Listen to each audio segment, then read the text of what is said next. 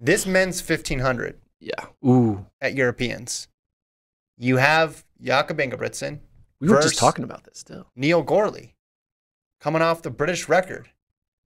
He's sharp right now. What % chance would you give Gourley to pull the upset? If they were to run this 16 times, Gourley would win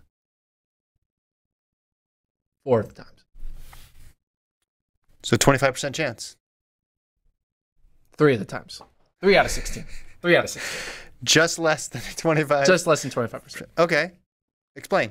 I mean, it's not 0 because we've seen that Gourley is entering in the stratosphere of, hey, I may be the best runner in Britain or in the UK. Yeah. And the UK is probably going to have 3 people in a final. So if you're the best one of a country that can put 3 people in the final, you are a medalist contender. And if you're a medalist contender in the 1500, you're a gold medalist contender because the 1500 is not a race where there's a pure, like, no one's beating me because we thought that was Ingebrigtsen and he lost. So if you're a medalist contender, you're a gold medalist contender. And so Gourley is a gold medalist contender going up against Ingebrigtsen. We saw him lose to Whiteman. I look at Gourley as like a B+ version of Whiteman right now. Okay. Of 2022 Whiteman. Right. 2023 indoor Gourley is B+ version of 2022 outdoor Whiteman. At Worlds or just Whiteman's whole outdoor season? Whiteman's whole outdoor season. Okay. And with that, you know, there's a chance. Mm-hmm.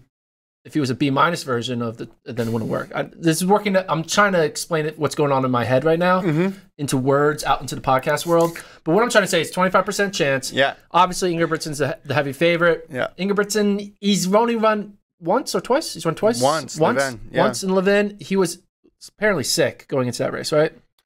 His preparation was abbreviated because of the sickness. I don't think he was sick then, but they said he had missed some stuff coming forward.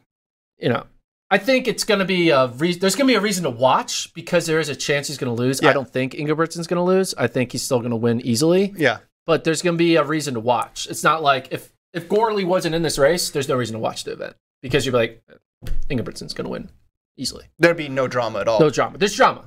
If you listed this is like TNT. They know drama. If you listed all the people this indoor season who you'd want to see match up with Ingebrigtsen just based on indoor results, I think number 1 would be Nagus. Yep. And then I think 2 would, after last weekend, would probably be Gourley. It was Kerr, but now you'd probably Gourley took over Kerr. Yeah, because you want to see the best race. Yeah. And I think Gourley would give him the best race. Ingebrigtsen's also entered in the 3,000. Looking at the seeds here. Sam Parson, the top seed, with a 7:39. Then Robin Hendricks in there. But Jakob is the big favorite. This comes on the last day. So he'll have the 1,500 in his legs, but I think if he gets to the 1,500, okay, he'll be fine on the 3,000. This is the field where you're like, all right, this is no drama race. There's a no drama here. He's going to win easily. Is in there. Almgren. There's some names, guys on the circuit, but there's not anybody who's having the Gourley-like season that you think could pose a threat to him. And if Katir was in that race, then it would be a little different. Yes, he'd be one that we'd want to see here too. But also 1,500 indoors, a little bit more of a chance at a random result for Ingebrigtsen.